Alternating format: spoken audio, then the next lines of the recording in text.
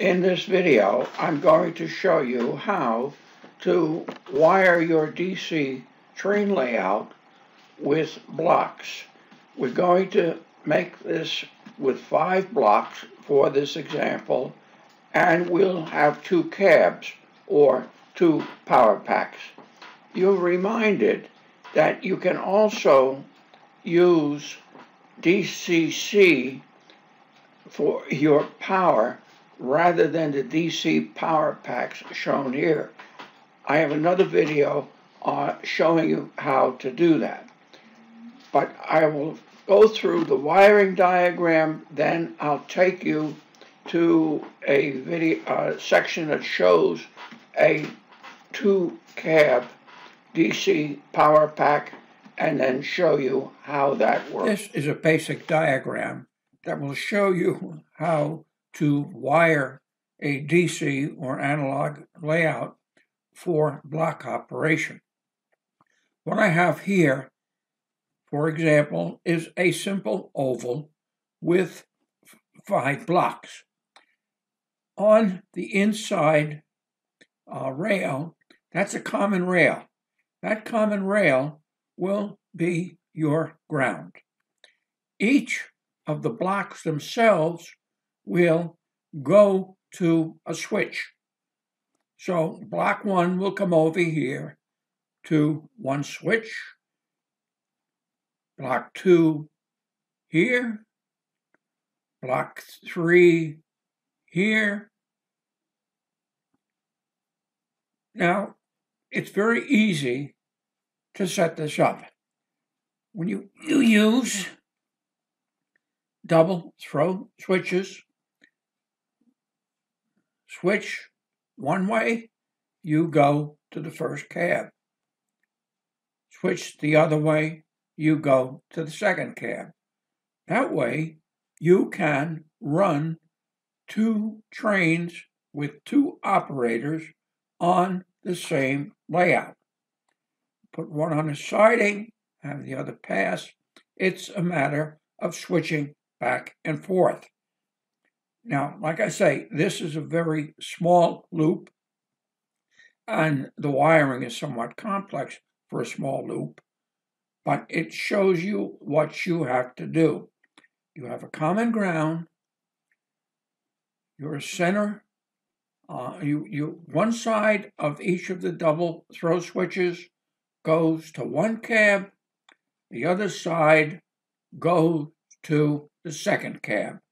A common ground and common rail. Now, as far as power packs go, there's a link below that will take you to the type power packs available. We have a manual, and you can also use something on your phone. So this is what the basic layout looks like when you use blocks with dual cab control. This is a DIY power pack or train controller for controlling DC or analog trains. It's a 2-cab train controller. You can make it single cab, but in this case, let's look at what we have. We've got a reversing switch on each side. Then we have a throttle, again, on each side. They're mounted in a box. It's just a simple homemade box out of some scrap HTF. Then we have a male adapter here for the power coming in, power with anything from 30 volts to 6 volts. So you can put good voltage to your track, and then you can control different gauges very easily. And then this is the output side to the track. Plug in a connector here, and it goes right out to your track. I have, in this case, 2 circuit breakers You don't have to use this type circuit breaker. You can mount inside a fuse type circuit breaker.